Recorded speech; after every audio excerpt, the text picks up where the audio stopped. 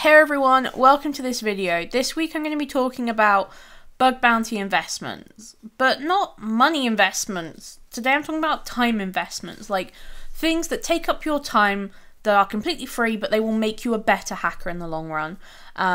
I'm going to be covering 5 of them today. Let me know if you want me to talk about more and you want me to do more of this sort of stuff.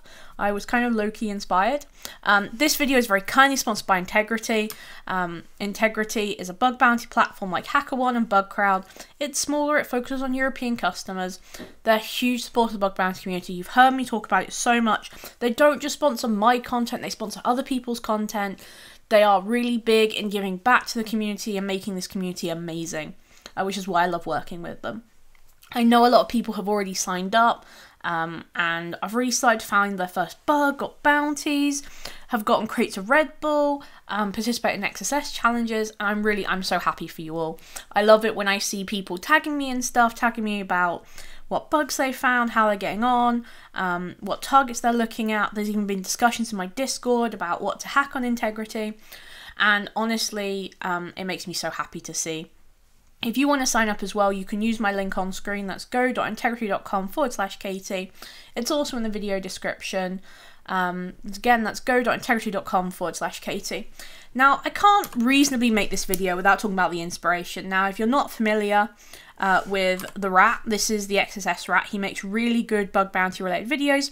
He's only got 4,000 subscribers. Now, we should be raiding him, seriously. He makes really good content. He is your Uncle Rat. He's just like chilling with the rest of us, trying to find bugs. I love how relatable his videos are. He doesn't try and be an expert, he's just learning like everybody else. And what he kind of covered was these kind of like investments in cash, so paying for burp. But what I really want to talk about today, and I think he did a great job covering it, by the way. I'm not trying to throw shade. He's an amazing creator. He's great. Love him to death. But I want to talk about time investments. So Rat covered quite a lot of bug bounty specific investments, a lot of investments that you can make for your practice. I really want to cover time investments. That is, things that you can do now that will make you a better bug bounty hunter in the future. They don't need money, they just need your time. So instead of focusing on money, let's focus on spending our time well, not our money. So what are they? So my first piece of advice is to become part of a community. My second is to teach others. My third is to understand the way you work. My fourth, to learn a lot and focus when you need to. And 5 is to take notes.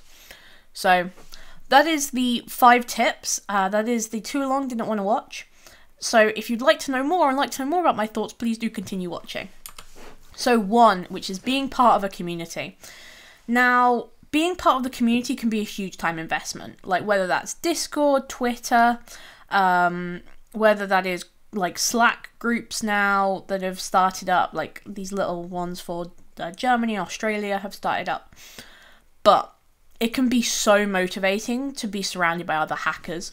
I talked before in one of my videos about immersing yourself into bug bounties like you would immerse yourself into a foreign language.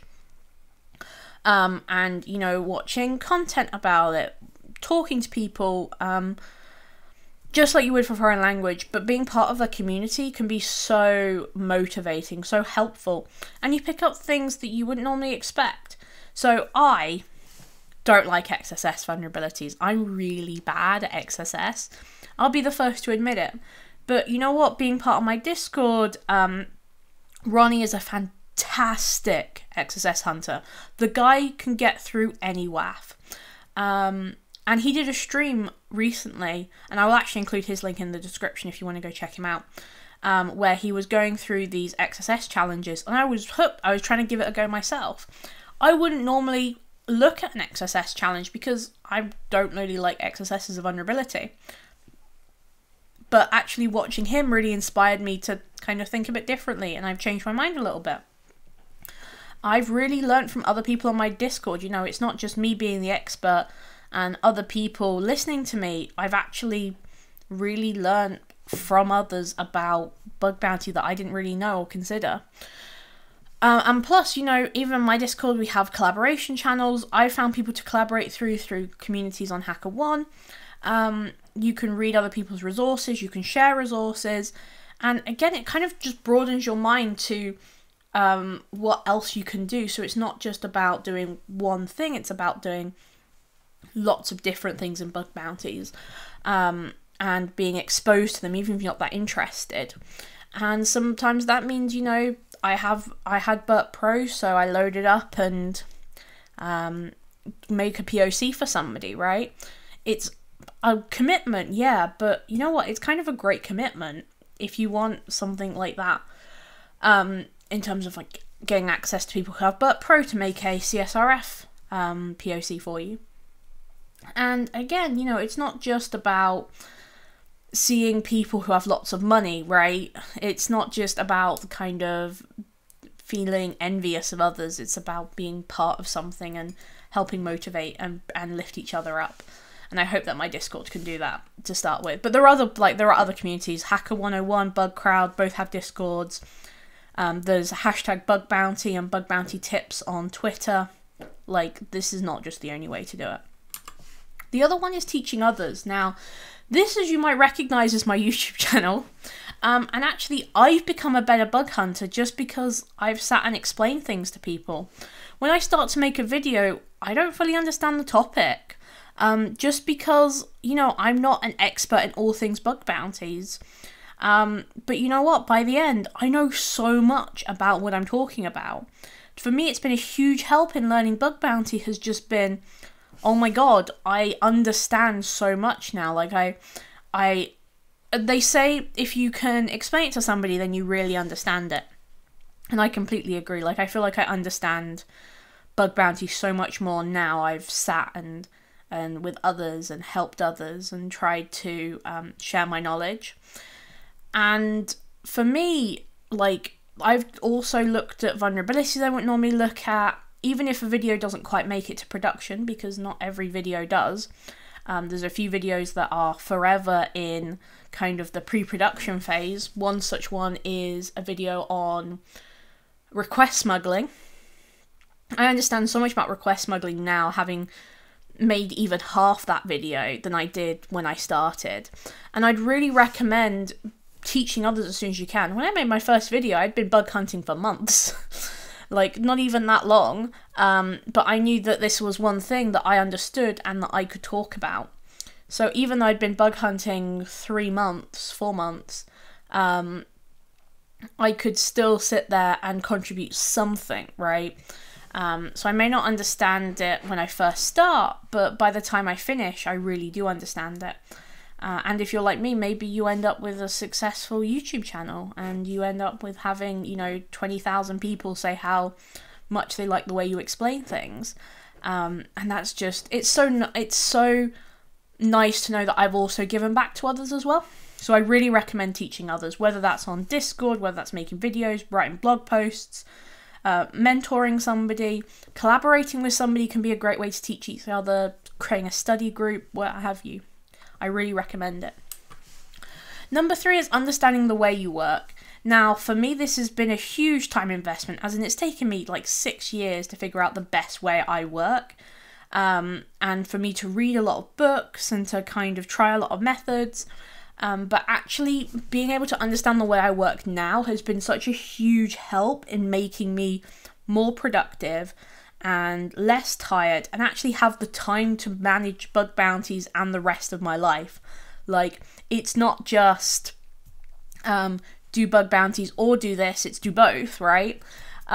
So for me, I feel more in control. It took me a long time to figure out how it was for me, and for me it was the deep work versus shallow work really resonated with me. But now I feel like I can make time for bug bounties and really not just make time, but really focus on it. And for some of the vulnerabilities that I like to hunt for, quite a lot of my time is spent going through things one at a time, and keeping up my motivation has been really important. And, you know, this for me has been such a massive, like, for me getting, like, not just going from finding one bug to being able to, like, consistently find bugs. Understanding the way I work has been huge for that. And my second one is number 4, learn a lot, focus when you need to. So I disagree with people on this. Some people say you should focus on one vulnerability and that's it, you should just look for that in a bunch of different programs. I disagree. for the sole reason that you're going to miss other easy vulnerabilities. What I think is that you should focus on a few. Like for me, when I go into something, I'm immediately deciding what I'm focusing on. You know, business logic, idols, are the two vulnerabilities I find a lot. So for me, those are the two I'm always keeping my brain on. But I don't discount the fact there might be cross-site scripting. I still, you know, put in a blind XSS payload if I think it might be there. For me, what I like to do is focus on a few vulnerabilities and to do a deep dive when you need to. I think your time spent learning the sign of multiple vulnerabilities is much more useful than going from program to program to program to program, just spreading payloads as much as you can. I think it's better to have a focused approach because I think you're more likely to find bugs. So my advice would be learn a lot. And I don't mean learn a lot as in like learn every single vulnerability. I mean learn a few vulnerabilities, but specifically the signs of them. Don't just learn one vulnerability and hunt for it everywhere. I don't think that works as well.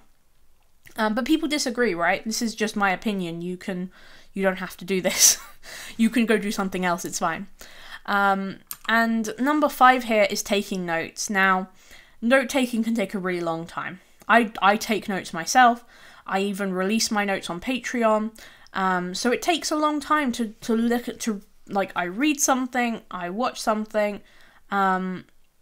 So for me, being able to take notes, it takes a while. I have to write things neatly so I can read them. Still, like, it takes a long time.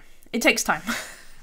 But actually taking that time, even if your notes are vague, even if you don't really like get it 100%, it will help the things you read and watch sink in more. It will help you think, oh yeah, I should give that a go, or I should try that. Or, you know, going back to the previous one, if you find a sign of a vulnerability and you're like, oh, I've heard that somewhere before, you can go back to your notes. And if they're searchable, it's even better because then you can just search through your notes for a term like IDOR sign or XSS or WAF bypass, right? So taking notes and just having a kind of knowledge base of your own bug hunting, right? A huge advantage in like being a bug hunter and finding your first bug, because you're not just working from zero all the time. You've got that kind of backlog of stuff. So I know that's a lot. This is my entire organizational system.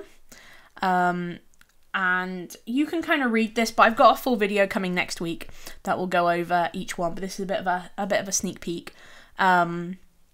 So with that, thank you very much for watching. I hope you found these 5 investments interesting, useful. I hope that you'll be part of a community, that you'll start teaching others, you'll understand and do some reflection on how you best work. I hope that you find your first bug, and seriously, if you've got note-taking advice, please send me things. I love seeing how other people take notes. It's so useful for my own, like, how I think about my own, like, bug hunting practice and how I build up my own knowledge bases. I've got to thank Integrity again for sponsoring my content. I don't take having an advertiser on the channel lightly. It obviously, like, there's quite a lot there, and knowing that they produce good things, that they're good people. But they really do amazing things for the community. They're always replying to hackers. They're so active. They're like, they never ghost people. It's great. And for me, it's made me to make so many investments in my channel, like improving the audio, improving the editing. I'm looking at seeing if I could get a camera maybe and do like a face cam, because I talk with my hands, and I think quite a lot of what makes me interesting to listen to is the fact that I wave my hands around. Please do give them a lot of love. You can sign up with my link on screen. That's go.integrity.com/Katie. It's in the video description. It's now time for me to read out my £10 channel director Patreons. So special thanks this week go to Penny, MechaInfoSec, Wardell Castles, RL1K, Strongbeard, Gynvael, Ram, and James Clee. Thank you to all of my Patreons for directly supporting my content and my channel.